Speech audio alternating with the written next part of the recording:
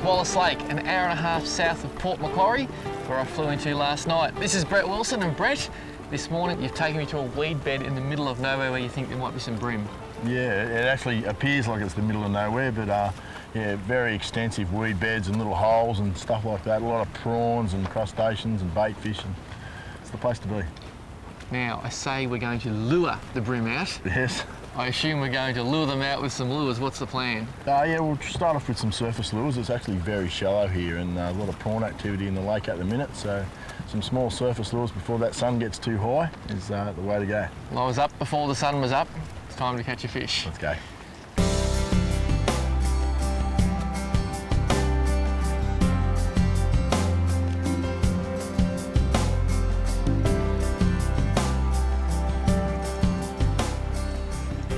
How good was that actually saw the take, Bretto? Well, yeah, it's that pause. You really got to, they love that long pause. The longer the better sometimes. Yeah? They just sit under it, sit under it, sit under it, sit under it, and the slightest little twitch they think it's getting away, and bang. And he's only a very tiny fish, but how's that? A bream on a popper. I think Brett summed it up beautifully when he said it's all about the pause. Beautiful and early in the morning. Look at that for a cute little fish. And it's easy just to work away, go whack, whack, whack, whack. And as soon as I slowed it up a bit, he'd come up off the weeds and ate that popper just sensationally. Beautiful start to the day. Well, I turn around to see your fish.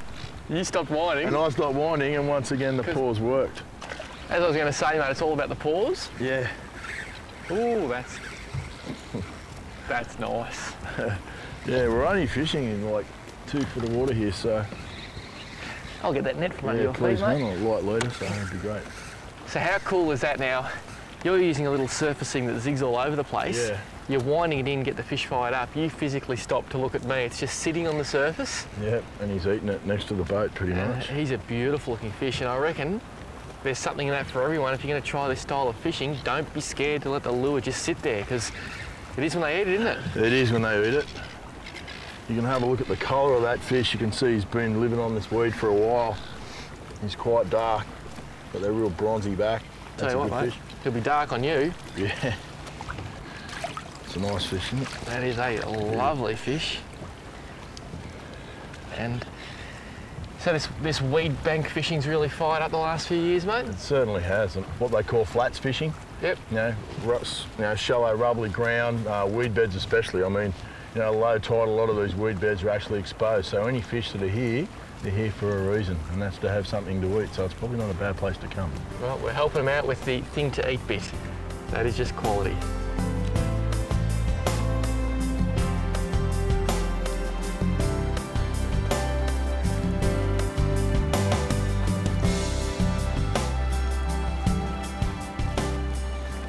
Oh, I actually saw him come out of the water.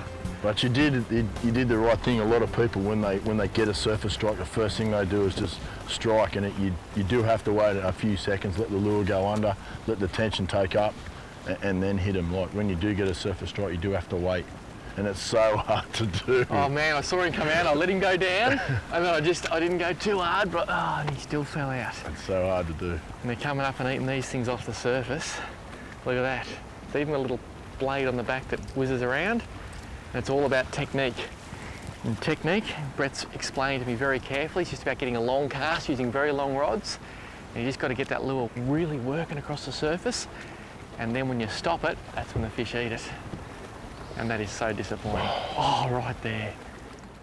The wonder of television. While you're on that short break, I had a nana nap, an egg and bacon roll, a fantastic coffee. Now, Brett, what is the plan? Because there's a bit of wind happening. Well, yeah, a bit of wind, but that will work in our favour, mate. I'm going to teach you the art of whiting on surface lures, believe it or not. If I hadn't done it once before, and when I say once, I mean once only, I wouldn't believe you. And this is the spot? This is the spot, mate. While you're having your nana nap, I come out for a pre-fish, mate, like, you know, all good guides do, so. So you know what I always say about you, Brett? You're a team player. That's it, mate. Let's have a go.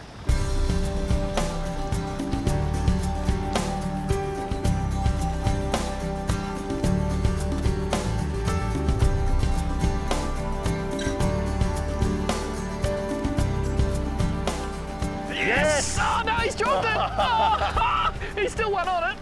Oh, Oh, you could tell they were fired up, couldn't you? Yeah. They were different than the other fish. They actually wanted that lure. Yeah. Then they ate it and the hooks fell out. This is insane fishing. Who'd have ever thought that catching whiting could be this exciting, Brett? It is a lot of fun, especially in this clear water. You can see everything that's going on. Mate, when you've got 5 fish packing around your lure, all having a crack, and you can tell they're hot for it. Yep. They just get that look. That is so wrong. They come around in front and double back and come up from underneath and... Oh, yes! That's got him! Did you see that? He just went doot, right in front of the rod tip. You know what the funny thing was? I was looking the other way and I heard your of disappointment. I turned around and seen him go I ate it. That was gold. I actually looked around, just saw him go doop. Oh, that is so much fun, mate. It is good fun, isn't it? Now, he tracked that for quite some time. He's a good fish. Yeah, he's okay. He's quite a standard fish for up here. Now, technically, are these known as sand whiting? Yeah, sand whiting or yellowfin whiting. And that's a good fish for a yellowfin whiting? Oh, yeah, that's about an average size. 27 centimetres legal length, but yeah, that's about an average size for up here. You know, one thing I've noticed about the sand whiting, as opposed to our King George whiting, which I get in Melbourne, these fish seem to have a really big head for their body. Yep. Like, how's the size of the head on that? Yeah. Nice and slender. Yep. And a very fit fish. Obviously, you can see the current.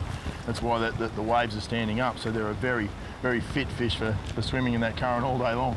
Well, at least we now have a close look at what they look like. There's water on the lens, which means we're catching fish. Whiting fishing, whoever thought it would be that cool? That's awesome, isn't it?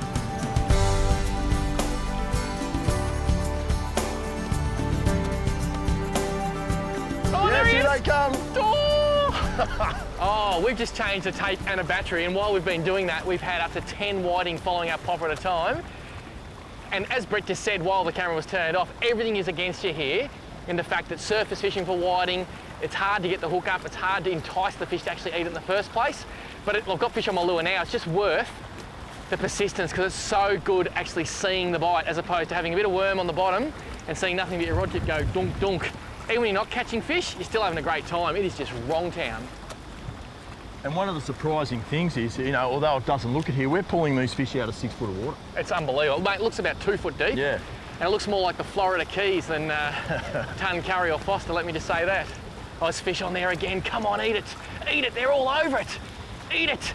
Look at them, Brett. Look at them, come on. Come on, boys. Eat it. Oh, me too, yep. Yep. Look at him in that school there. Look You got at- one fish, they're still around your lure. Yeah. There's one. The other fish have now disappeared.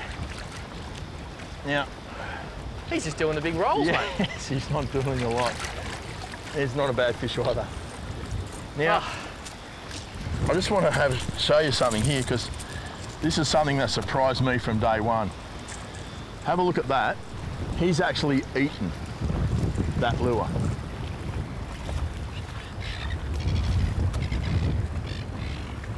So, you know, it's not a reaction bite or anything like that. They're actually eating these And lures. he's eaten every hook on that for each level.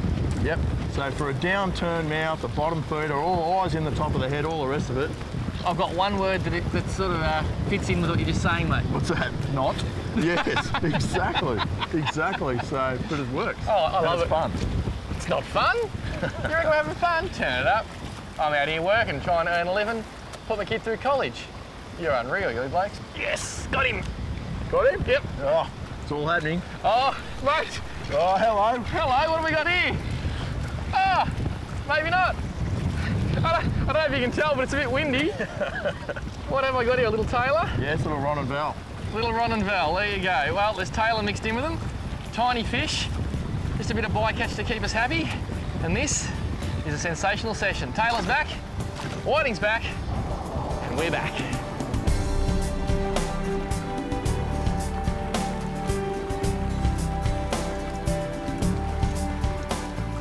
Little things can make a big difference in fishing. That's the little silver pop I was using. It's about 10 millimetres bigger than Brett's lure.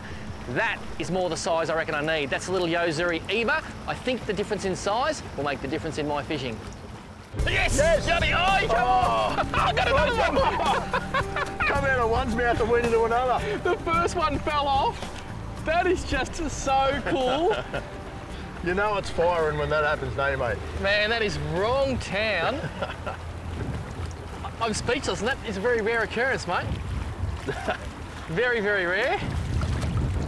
And he's actually come up and hit that so hard, he's taken that literally out of his mate's mouth.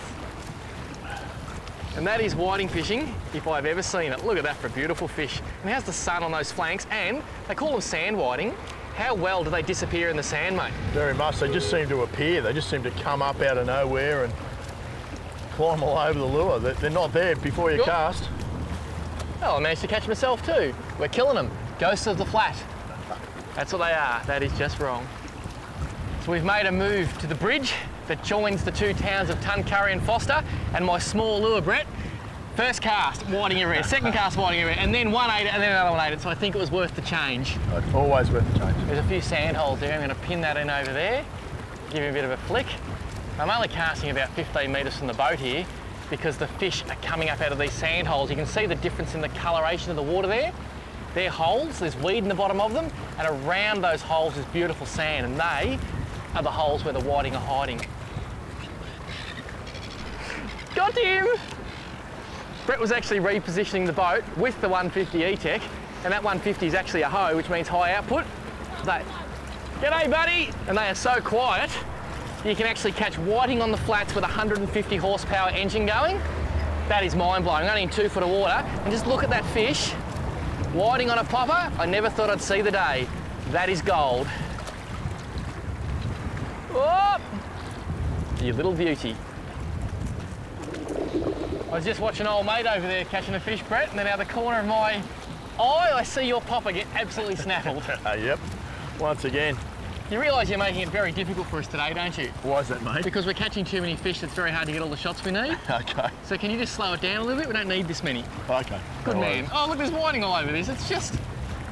G'day, mate. Everyone's honking their horns. Very happy place, New South Wales. If you ever come to Foster, everyone will wave, won't they, mate? That's it. Hi. Hey, can I have that one for my dinner? Yeah, why not? I love whiting. Yes. And one of the reasons we go fishing is to actually get a feed of fish. We're basically sorting through them, picking the ones we want, let the little ones go, maybe let the big ones go, but he is a keeper. Yeah, he's perfect size for eating, yeah, for sure.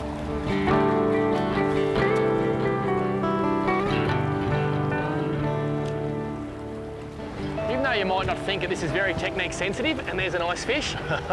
It's all about just keeping the rod tip down low, and as you can see, Brett just shake, shake, shake, shake, shake. And what that does, it really fires the popper up.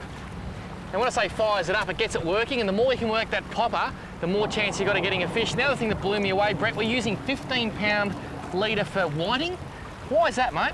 We use a short leader. Normally when you're fishing with braid, you use a full rod length. Yep. But when you're using the poppers for whiting, you use no more than 2 feet of anywhere over 12 to 14, 15-pound leader. It helps the lure track dead straight and just keep blooping the whole way along, which is extremely important.